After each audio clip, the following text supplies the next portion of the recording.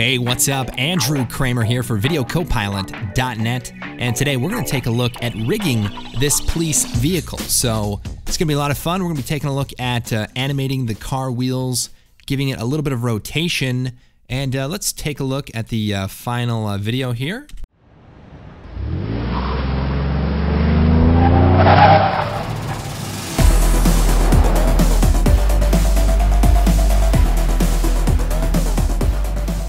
So pretty cool, you know, you've got this police vehicle, but the best part is that everyone in the background is just frozen. Because in New York they have this stop and search thing, and so people just kind of mind their own business when the police are around. Maybe. Now, if we look closely, we can see that the wheels are rotating. We can see we have a little bit of suspension on the chassis, and we even got a shadow and some lights that we built. So let's take a look at setting this up, but first, we need to import our models from 3D Max or from Cinema 4D to work with Element 3D. Let's go and take a look at exporting our vehicle for Element 3D. Now, we want to be able to have control over the individual objects such as the wheels so that we can make them spin. Now, we also want to be able to have control over the chassis. What we need to do is first separate them by mesh. So you can do that usually just by selecting your object, going into the edit mode, and you can select parts of your object and detach them. And I know it works similarly in Cinema 4D. You can disconnect certain parts of your model. You want to make sure to detach all four wheels and the chassis as separate objects. Now, this particular model only has a single material. It's the car material with the texture. But in order for Element to understand the separate pieces, we need to assign a separate material to each area. All right, so after we detach the wheels and the chassis, we can apply separate materials. So what I'll do is I'll take the front wheel, apply this yellow material, take the back wheels, use the red material, and the chassis we could do a blue material, and all of the areas that we want to include, such as the doors. And then as far as the windows, we also want to use a separate material so that we can lower the opacity of that window. And if you want also the front glass of the headlights, we can make a separate material if we want to control it, but it's not necessary. Now, we're not going to use these materials, but it allows Element to register the different areas of the vehicle. And this will actually allow Element to isolate those particular areas. So for example, I can shut the front wheels off here, or I can shut the back wheels off here, which will allow us to control them individually on separate groups, but I'll get into that in a moment. So then what you'll do is take that object, and then we'll choose Export, Export Selected, and we're going to export an OBJ file, and we'll just call this SUVB, and we'll save it. We'll make sure we set it to triangles, and choose Export. Now, if you're using Cinema 4D, it'll work the same way. You want to go ahead and take your object, separate it by pieces, set specific materials for each of the objects, and then go ahead and save that as a Cinema 4D file. Okay, so this is what we want to set up. All right, let's go and take a look at what's happening here. So what I'm going to do is just take the camera tool, and I'm going to zoom in here, and we're using Element 3D, so obviously we've got some good performance. And we'll notice that the wheels are actually rotating, and then they stop as the car comes to a stop. Now, the front wheels also rotate as if it's making a turn, and the back wheels are actually staying straight. And then we also have the chassis that's also sort of bouncing from the suspension. So what we want to do is have three separate groups, one for the front wheels, one for the back wheels, and one for the chassis. So let's go and set this up. I'm going to come into a comp that just has some lights and a background. We're going to create a new solid for Element 3D. And we're going to choose Element, drop that onto the solid, and load up the scene setup. We'll come over here to import our SUV, and it's going to come in with all of the separate materials, but without texture. So what we want to do is set up those textures individually. So we'll go to the vehicle, open up our texture map folder, and in this case I have the exterior texture map here. And some models are going to be perfectly unwrapped like this, some are not. So depending on the complexity of your model, you just want to go ahead and rebuild them. So the diffuse is going to go onto the diffuse slot. Once we set up the one material, we can actually take that same material and drop it onto the other channels like the front wheels and the rear wheels, since it pretty much uses the same material. Then we could come back over here, drop the specular map slot, and maybe turn up our reflectivity, change our environment map to match the scene a little bit better. So I happen to have this one pano that has some city buildings that kind of works pretty well. And, you know, in the higher resolution of the pano that you use, so this is 6K by 3K, the higher resolution, the more ray traced it will look on the reflection map. So that's kind of a good thing. Now for our glass, we can maybe set the diffuse color to black, and we'll come down here, turn up the reflectivity a bit. You know, we could even just leave it that way, but we can also lower the opacity if we wanted. And then we have the headlight covers, which we can also change to black and maybe turn up the reflectivity and maybe some refractivity a little bit, and then lower the force opacity. So that'll just kind of give us a little bit of see-throughness. Now, of course, future Video Copilot vehicle packs will be pre-set up with all the textures and materials, so you won't have to do any of this. Now, another good thing to do is to clean up your scene materials and just click remove unused materials. So that way, you know, missing textures won't be a problem, you know, or something like that in the future. So now we've got our model in, and what we want to do is set this up to be rigged. So what we're going to do is shut the wheels off, okay? Then we're going to duplicate the model, and then we're going to turn the front wheels off. So we're going to turn everything else off but the front wheels, which are here, and put that onto group 2. Then we're going to duplicate it again and turn on just the back wheels and set it to group 3 and only group 3. By the way, if you hold down Alt, when you click on a group, it'll swap the channel. Now for this particular setup, we want to make sure that we leave the anchor point to the center of the object because we want the wheels to rotate around their center point. I'm going to hit OK. All right, so we've got our vehicle here and everything looks intact. However, the way the rig is going to work is we're going to go into group 2, go down to the particle look, and enable multi-object. So we'll turn that on, and what this will allow us to do is control the rotation for the specific pieces. So check this out.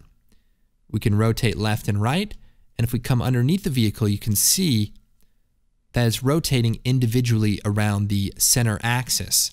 So it's different than actually rotating the entire particle, which will move everything together. So the multi-object, just like fracturing a ball or something, is going to rotate the individual pieces on their own center axis. So this is going to give us some nice control for our wheels. Now, here's the important thing though. We want the wheels to rotate forward, right? So we're cruising along, but we also want them to rotate left and right. So unfortunately, the order of the rotation by standard may mess this up. So what you want to do is find the rotation for forward and animate it. So in this case, we'll just set a keyframe, hit U, and move forward and then rotate this a lot.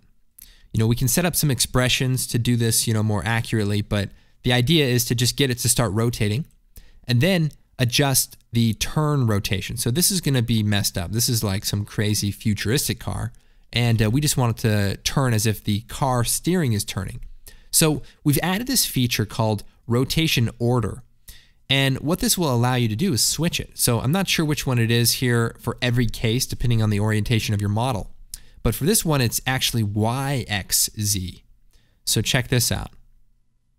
We can rotate left and right, and the wheels will still rotate forward. So that is pretty much the idea. So what we'll do is we'll set these back to 0. You know, we can, you know, add some rotation. And remember, this is all 3D. So if we turn on the motion blur, we're going to see real 3D motion blur as these wheels spin, and you know, it looks really nice. So we'll shut the motion blur off just so we can work a little faster here, but very responsive. Now, the other thing we want to do is set up the back wheels.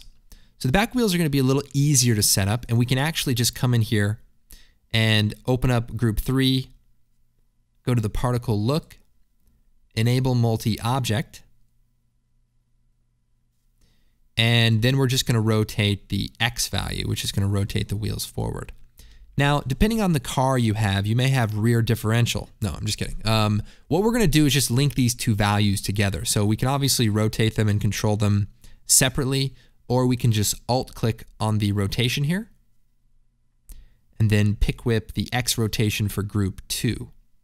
And you'll notice that all the parameters for group 2 have a 2 in front of them, and all the parameters for group 3 have a 3 in front of them. So it's a little bit easier to see inside of your comp. So check this out. We've got our wheels spinning, and we're looking good.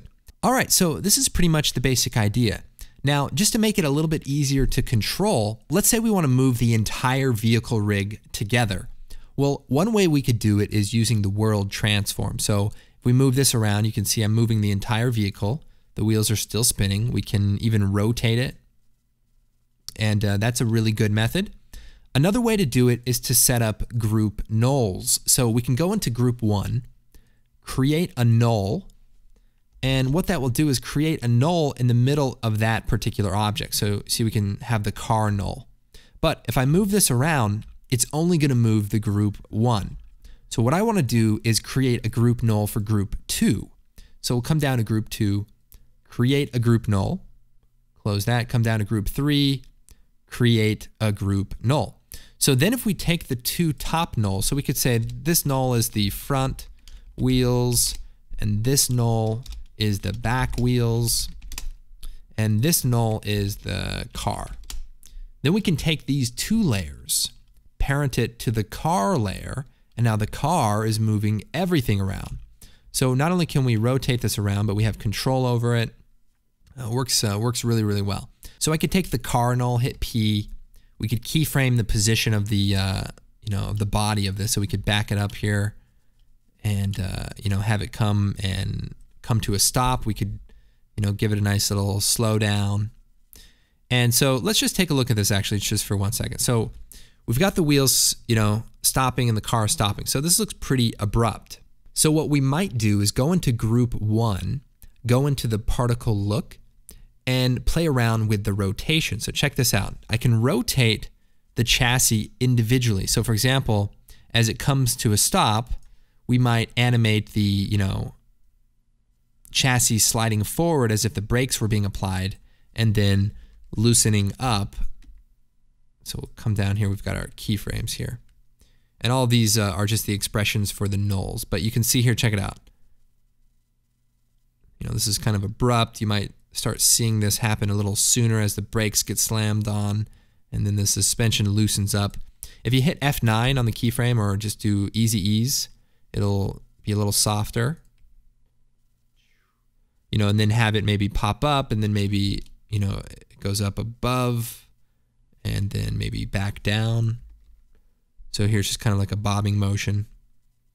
And if we look at the track view, you can kind of see what this looks like. So this maybe is a little bit too much. Maybe we delete the one, smooth this out a bit.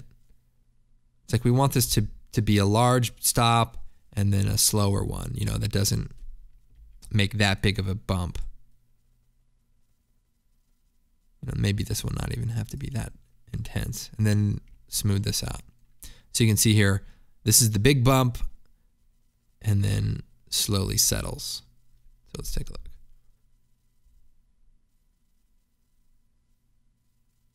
Now we would probably see this sooner, so we might stretch it out and slide it over. So just as someone slams on the brake, the front of the vehicle is going to go down as it comes to a stop.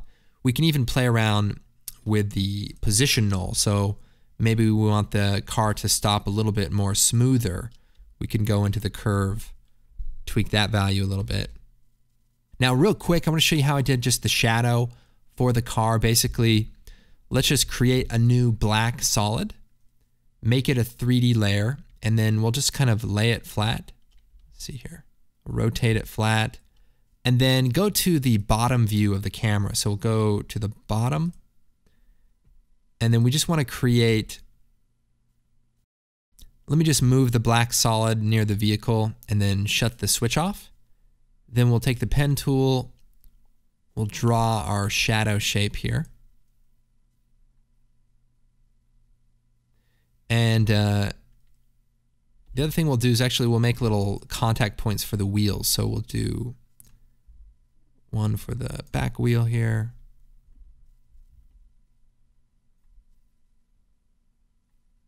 Cool.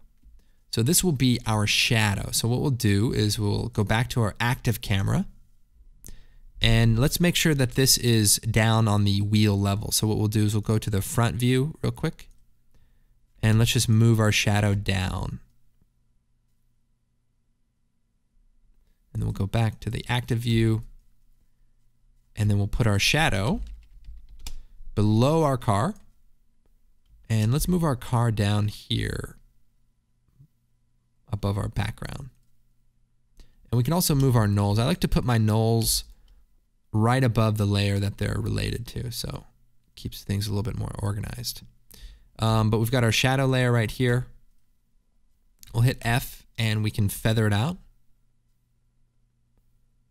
And so then we have our contact shadows. Let's take those, select them, and then feather it out just a little bit. Hide the masks to kind of see what that's doing. So we're just feathering it out a little bit. And then we have our main shadow, which we can also hit MM, and we can change the expansion of that first one. So we can tighten it in or, you know, switch it out depending on how our shadow should look.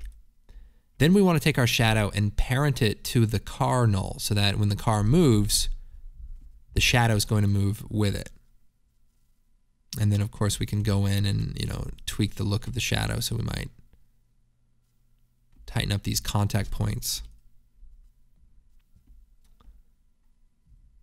so that they're just right around where the car shadow is. Looks pretty good. And then the other thing we had in the original example was just some lights, you know, coming off the headlights. And I pretty much just did the same thing. I just used these gold layers here.